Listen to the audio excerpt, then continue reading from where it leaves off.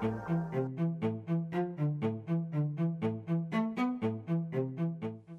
there, tech fans. Rick here again with another Gadget Friday. And man, have I got a cool piece of technology for you today. It's a Bluetooth transmitter. Now, you may already be thinking, Rick, what am I going to do with a Bluetooth transmitter? Well, let me explain what it does, and I bet by the end of the clip, you're already going to be thinking about ways you can use this in your own home, because I love this product. It's so simple to use, and I've had it for a lot of years, and it's just really reliable. So let me start with the basics. Bluetooth technology was developed to make a high-speed connection between two smart devices to exchange data between them. Typically, it's short distances with low power. Now, you probably know it for most of the devices you're using to connect wireless headphones up to a stereo or a portable device, but it's matured a lot over those last 20 years, and it's now used to connect keyboards and cameras and mice and all kinds of other things that have to exchange data between the devices. And the name, it's kind of an interesting story, came from the development team who called it Project Bluetooth based on an old Nordic king that sort of organized the different tribes that were over there in that area of the world at the time. I'm sure nobody called him King Bluetooth to his face because you'd probably get a knife or something. But anyway, Bluetooth is based on that history, which I think is a wonderful history of somebody coming in and saying, look, you guys are all fighting. Wouldn't it be cooler if we just got together and stopped fighting? So anyway, Bluetooth is based on that. Now, it's gone through a lot of generational changes over the years, and I'll give you those now just briefly because it's important that when you're looking for a device like this, you make sure you've got the latest version of Bluetooth, because there are some features built into it that some of the other devices that I've tested, like this one, are an older version of Bluetooth that really kind of hobbles what it can do for you. So you want to make sure you're on the latest version of Bluetooth. Now, I'll just give you the brief rundown on what those different versions were. So version 1 started in 2001. And that was basically just a basic connection topology. So all it did was connect two devices together. The next rev was 2.0, and that simplified the pairing of the two devices, so it made it really easy for you to connect them together. 3.0 came out in 2009, and that sort of experimented with Bluetooth and Wi-Fi getting together, and that was a huge problem. It didn't go very well, and they immediately jumped into 2014's version of 4.0, which was really low power with a wider bandwidth, and it also had a lot more data exchange between the devices. The latest version, 5.0, and that's based on an increased range, so you get a much wider range out of it, whereas typically you're getting, 30 feet, 10 feet, maybe if you're lucky, between devices. Now you can go hundreds of feet between them. This doesn't go quite that far, but it's battery powered, but it also included low latency technology, aptX, which is really important if you're using these watching TV, because if you connect this up to your TV and you've got the headphones on, you don't want to be watching TV where the audio is a couple of seconds behind the lip movements, because as humans, we pick up on that stuff and you want it to be in sync. So this is all based on 5.0 Bluetooth technology, which is the latest and greatest. It includes the aptX. It also includes the increased bandwidth and the increased range. So this thing will work up to 10 meters away. So 30 feet, which allows you to watch a TV program, get up during the TV program like I do, walk to the kitchen, make a ham sandwich, get back to your chair, and still watch TV without it clipping out. Some of the other devices I tested that were based on 4.0 had synchronicity issues where it wouldn't keep the lips in sync. Also, if you turned your head a little bit with the headphones on, you might lose the audio. So having that increased bandwidth allows the data to exchange better between them, and it also gives you that synchronicity you need for watching TV. It's also an incredibly powerful device, so you can run this thing for 16 hours on a single charge, which is pretty cool. It also charges over USB-C, which is the modern standard that we charge all of our newer devices on. Some of the older devices used micro USB, not that big a deal, but you got to carry an extra cable with you, and I use this thing all over the place. So the use cases for this are pretty wide. It's essentially allowing you to connect older devices to newer devices. So let's say, for example, you've got some of the brilliant headphones that are out today. These are the Bose, this is the Apple product, and these are both Bluetooth enabled.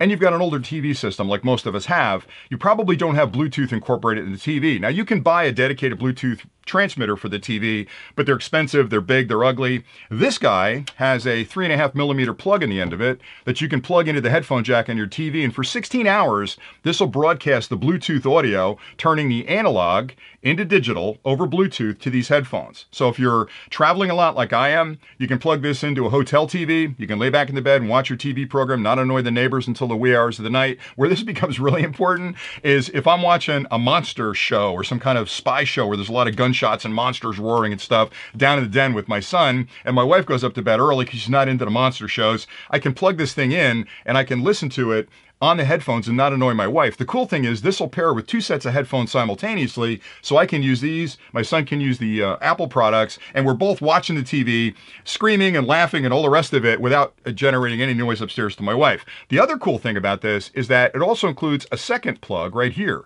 Now, where would you ever see two plugs like that?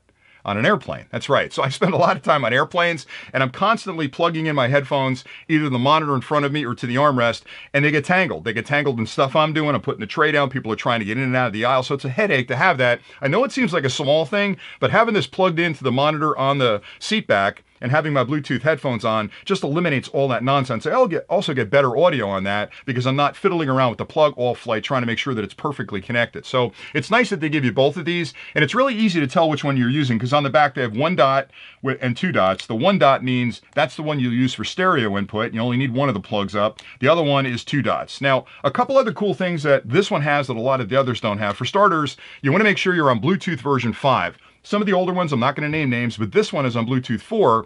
You don't get the latency issues. In other words, it doesn't have aptX. It doesn't have that high bandwidth transmission. It doesn't have the increased range. So something older like this will give you problems if you're further away from your TV, maybe 10 feet. So if you sit that close, you're going to be fine. But if you're further away, it's going to blank out on you. The other thing I don't like about this one is those prongs stick up beyond the end of it. So when you slide it in your pocket or a bag, these are always going to get bent or broken. And I've had a couple of these that I used before I actually upgraded to this one that have caused me issues in the field. Now, this product is made by a company called RHA, and they're a brilliant little engineering team out of Glasgow, Scotland. Now, if you don't know where Glasgow, Scotland is, I didn't know either. It's a port city on the River Clyde. Now, I've never been to Scotland. I've been all over Europe. I've never been to Scotland, so I absolutely want to get to Scotland with my drones and all my other high-tech stuff, and that sounds like a beautiful place to visit when I'm over there. But that engineering team designs everything from scratch. A lot of the companies that build products like this sort of take somebody else's product, maybe change the form factor of it a little bit, build a case for it, put their name on it, and then sell it. They didn't really develop anything. They're basically two-stepping other products that were developed. The RHA team makes a lot of these high-quality engineering products like this audio adapter, this Bluetooth adapter, and they design every aspect of it to their specifications. So they'll look at the transmission module, a connection module, the audio grooming module, if you will, the Bluetooth technology, and built a really cool product. It's not very expensive, but for me, I carry this with me everywhere. If I've got, not everywhere, but when I'm traveling, I can use it in the car. If I'm going to be talking there, I've got the audio coming out of the car. I plug this into the headphone jack and I can put my headphones on or one earbud in. I use it in the hotel rooms where I'm broadcasting from a TV. I use it at home all the time, whether I'm downstairs or upstairs. If there's an audio jack in the TV, just plug it in. You're good to go and you can broadcast Bluetooth. You can also use this with home stereo systems that have a 1/4-inch jack on it, and you can get a small cable that'll convert that 1/4-inch headphone jack into a 3.5mm female that you can plug this into. They're like $4 for a cable, and you can actually broadcast from a stereo to the headphones or even to Bluetooth speakers in another room, which is pretty cool. So it's an incredibly versatile device. And again, you might be looking at it going, I don't know if I'm ever going to use that, but just think about some of those use cases I talked about, and I'm sure you'll find a use for it around the house. Now, in the kit, which is kind of cool, they include obviously a instruction manual here that explains exactly how to do it. It's super simple to pair it up with devices. Also, some warranty information and how to handle it. They even include a nice little USB-A to USB-C cable so you can charge the device. It only took me about, I think it took me about an hour and a half to get it to full charge. Once it's charged, 16 hours of use on the device.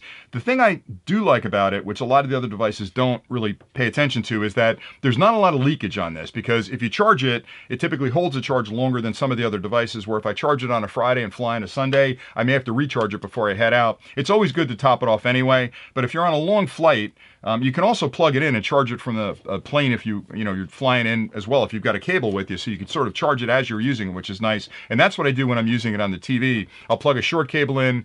Typically on the back of the TV, there's like a USB-A connection. I'll plug it in there, run the cable up to this on the USB-C and plug it in. Then I can run it continuously. But anyway, that's the device. I like the fact that it will let you pair two headphones to it. It remembers the last, I think it's 16 headphones that are on it. So if I use this one, turn it off, and then use this one, it immediately picks up on that linking. Once I've paired them together, the memory's in the device. So that's pretty much it. I like it a lot. I know it's kind of a nerdy thing, but it's one of those little gadgets that I have around, and there's always a use case for it when I'm at a party or I'm traveling or one of those things. If I happen to have it with me, it just makes all the difference connecting up two different devices over this Bluetooth connection, and it's just a really cool gadget to have. So hopefully you find this clip helpful. I like this product. I've got a link below if you want to go check it out on Amazon. There's a bunch of them on that site, but this is the one that I've settled on after I've tested all the other ones that are out there. Again, I like this one an awful lot. I've used it for a couple of years and finally transitioned over to this one to get the Bluetooth 5, which I think is a major improvement. But if you have any questions about this, let me know, and I'll answer them in the comments below as best I can. I'm doing a lot of these Gadget Friday clips, so please give me your comments on that as well. If you're enjoying it, let me know, because I've got a lot of stuff planned that I think is pretty cool along this gadget scheme, and it's stuff that I use and things that I find interesting that I hope you find interesting. And if I'm talking about something you don't like, just move on to the next clip. But if it's something you're thinking, hey, that looks pretty cool, check the clip out and, support the channel if you use the link below. So that's pretty much it. Thanks an awful lot for watching, and until next time, stay nerdy!